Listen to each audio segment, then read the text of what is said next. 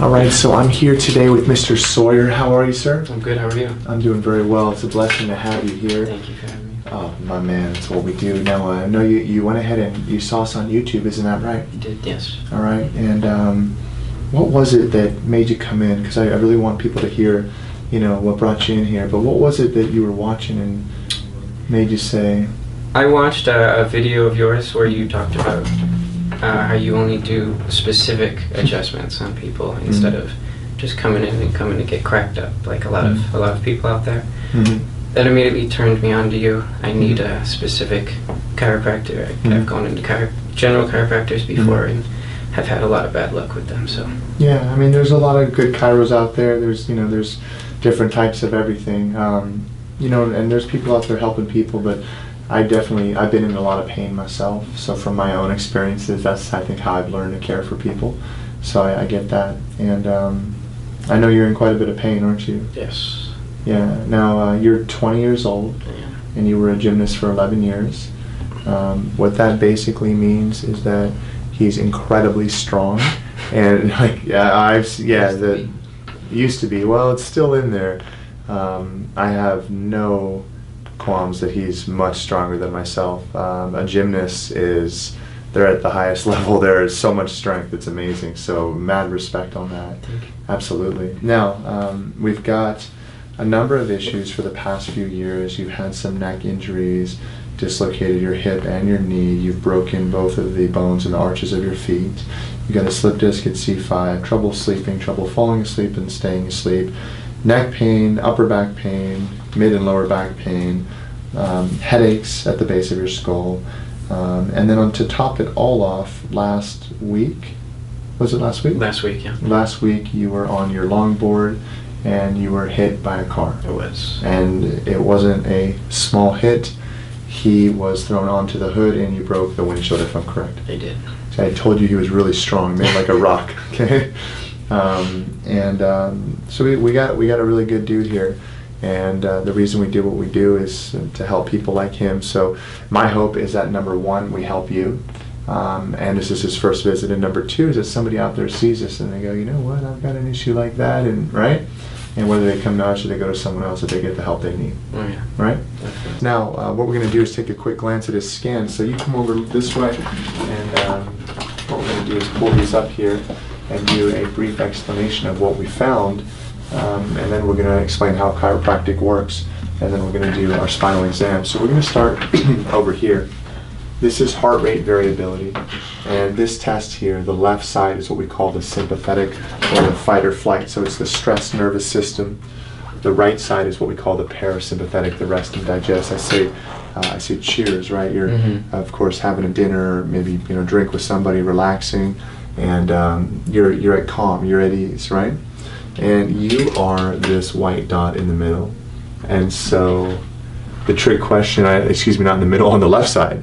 The trick question is, where do you want to be, the gas or the brake pedal? The answer is actually in the midline.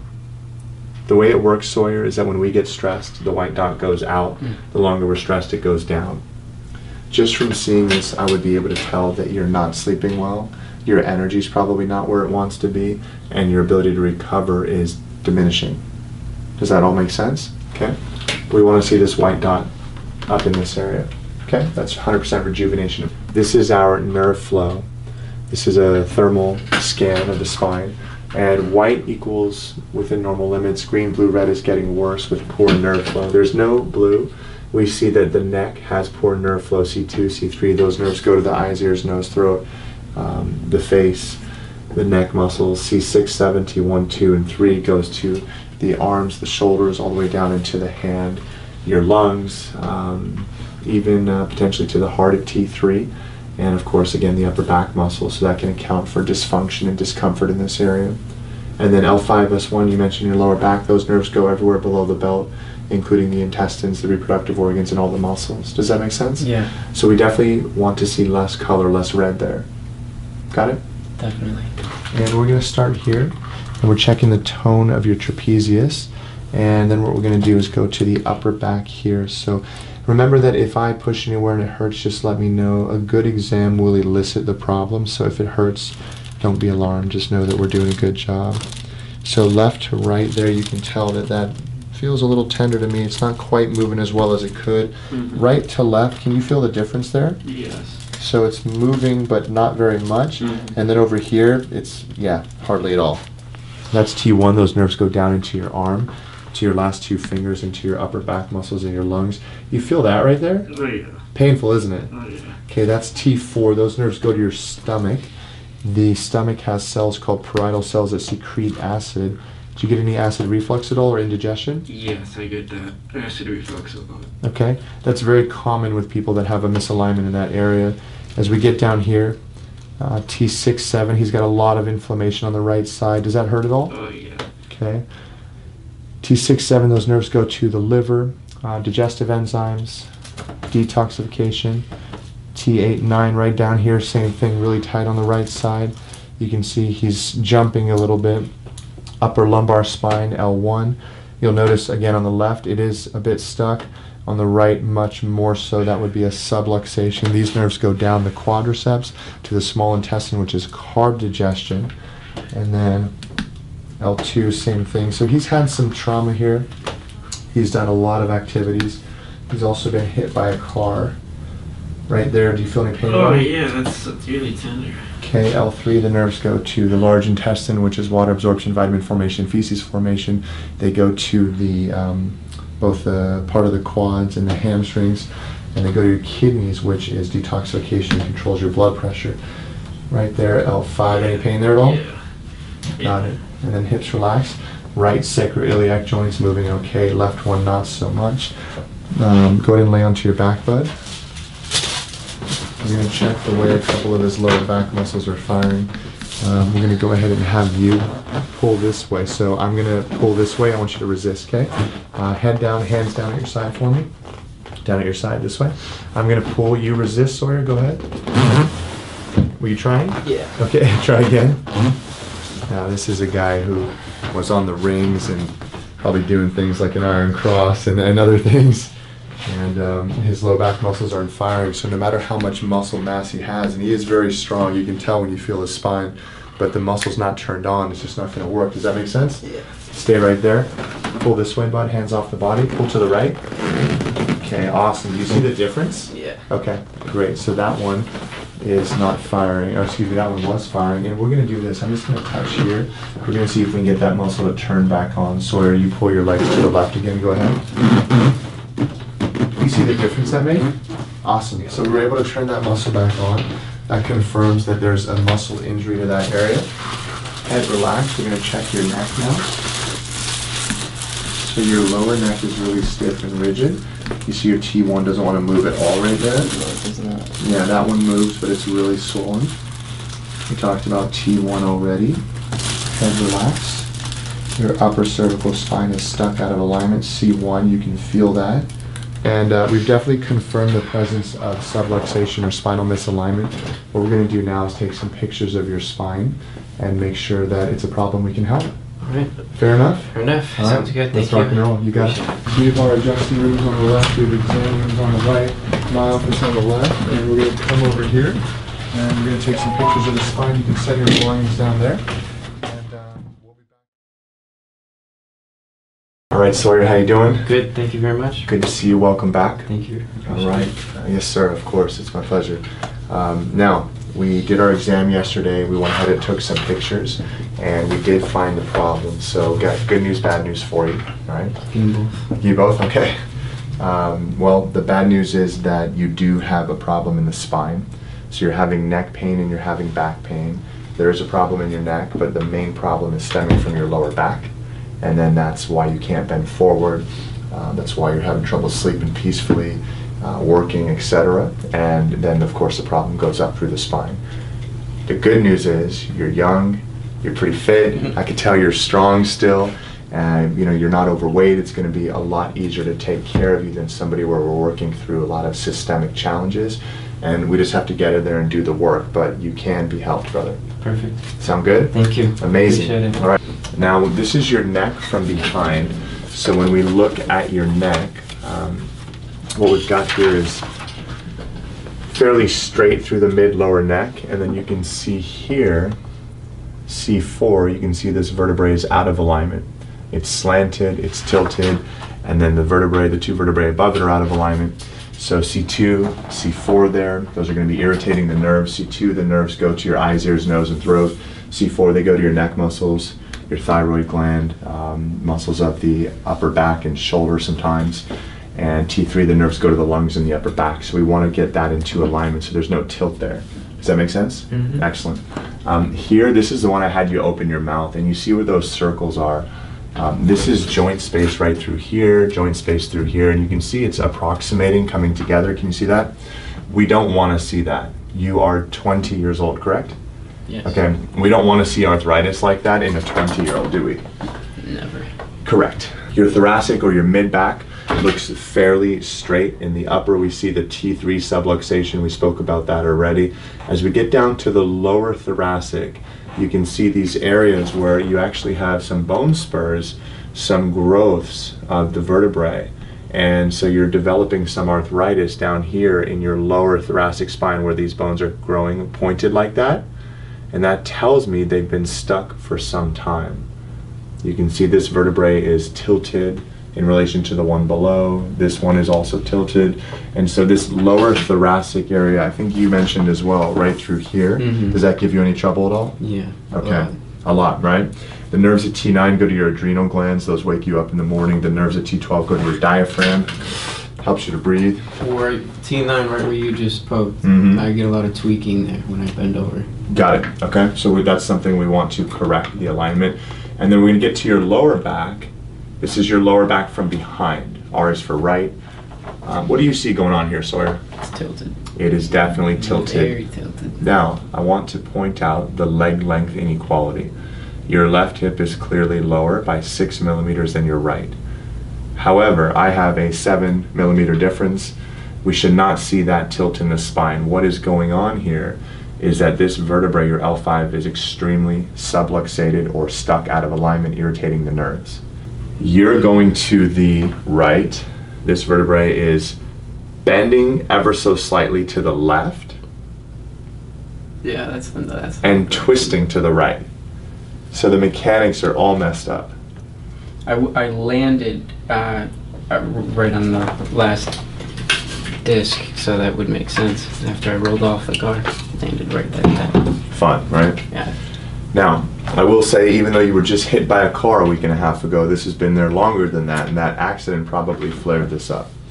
The reason I know that, we'll use a simple analogy. What happens if you don't floss your teeth? Your gums build up. Yeah, plaque builds up and eats away at the gums. You're exactly right. And so what's happened here is we've got our discs, and the spine is very similar to the teeth.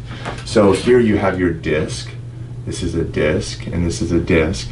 And what we see here, it's nice and wide and open in the front, and in the back, you're 20, but it's actually approaching bone on bone.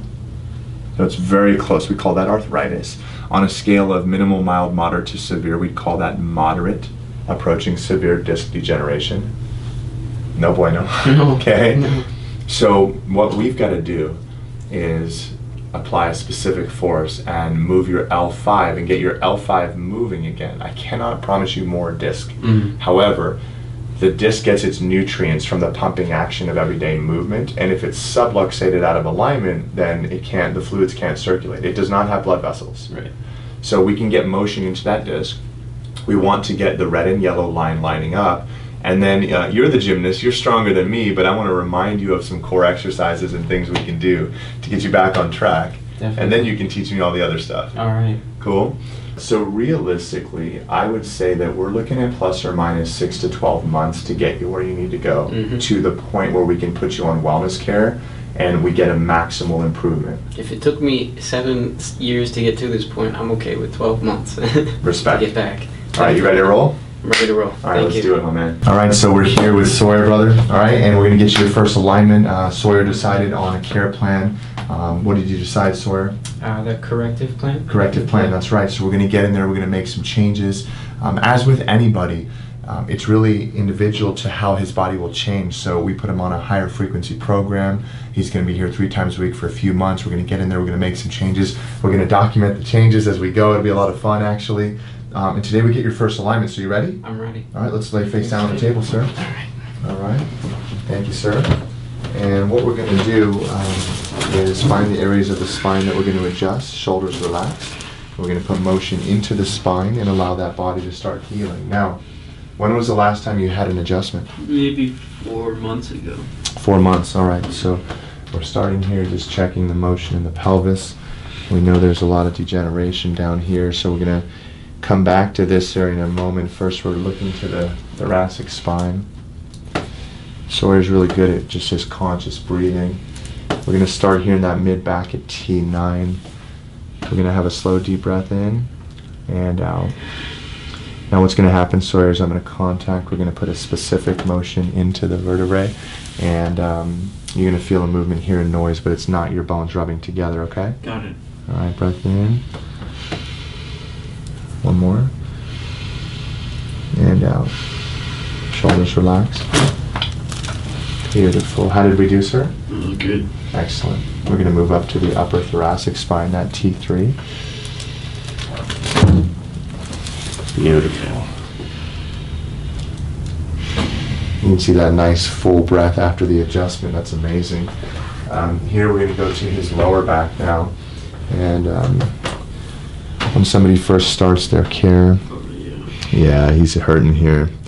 We always have the x-rays and file and notes on file, but I always take a really close look the first time. Hips relaxed. Once we get into the process and the habit of adjusting somebody in the way that their body needs it, then it's much easier to get them where they need to go.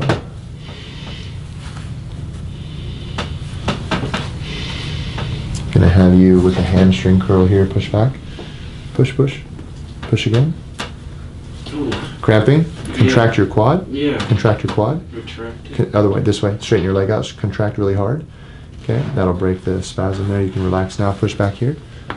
Beautiful, push again. Keep pushing. Is it cramping again? Yeah, it's my knee. Is the knee hurting? Yeah. Okay, we can let it go. We'll use a different muscle here. You pull in this way, go ahead. Beautiful, and relax. So I'm just talking to his body, just doing a little dialoguing. Pull in again, and asking his body what it wants. I'm going to have you lay on your right side facing me. Hips relaxed, sir. I'm going to bend right here. I'm going to move you closer to the edge of the table. This is called side posture, and it's more comfortable to adjust the lower back for the most part. So I'm going to hold you here so you don't roll off the table. Going to contact the vertebrae here. We're going to lift it up, set it back down into the right place, and I'm going to lean over you because the force comes between the pockets, okay? Got it. Breath in, body, and out.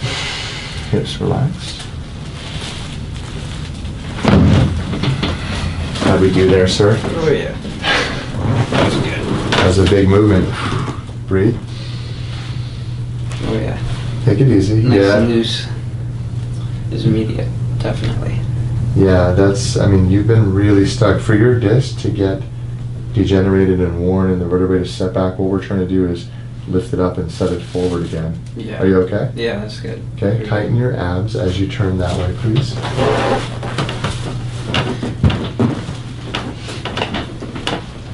Okay, to bend here. Now each adjustment will get a little easier. That's the good news. Yeah. It will take time. Hips relax, slow breath in, all the way out. Shoulders loose, hips relax there. Beautiful. How do we do there? Oh yeah. Okay. You're gonna lay onto your back. Just breathe for a moment. How's the pain there? That's good. I felt it right up more at the top side Mhm. than that one, up near the middle. Yeah. Is the lower part calming a little bit? Yeah, it's very loose. Cool. It's very cool. Feels good. Awesome. I always say that an adjustment doesn't usually hurt. Unless you're already in pain, it can hurt. But little by little, brother, the body can heal. Can we lower this down a little bit? Yeah, definitely. There we go. Head relaxed.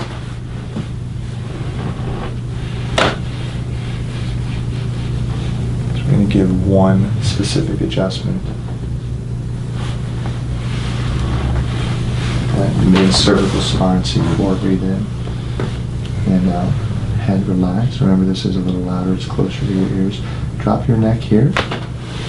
Beautiful. How do we do there? Wow. Oh yeah. You okay, sir? Feels good. Been a long time. Yeah, brother. We're going to tighten your abs. We're going to stand up. Nice and slow. We're going to stand all the way up. And we're going to do a gentle adjustment. You face that way for that upper thoracic, head down. I'm going to put my hands here. I want your hands right on top of mine. And interlock your fingers and squeeze down a little harder. Breathe in. Chest up. Chest up more. And fall back. Beautiful. Oh yeah. How do we do there? Felt really good. Yeah, a little taller. Yeah. You ready, brother? That's good. Awesome, man. So congrats on your first adjustment. Thank you. All right. Remember that if you are a little sore after an alignment, it's totally okay. I mean, obviously you're in pain already. You know, it's just like training, right? You go to a workout, you're like, oof, tight, sore, it's okay. Ice area, 20 minutes every couple hours if you need to. It's just going to get better and better. Yeah, all right? Definitely. Thank you very much. I Bro, appreciate it. blessings, man. I'm excited for you, bud. Thank you, man. Yeah. Let's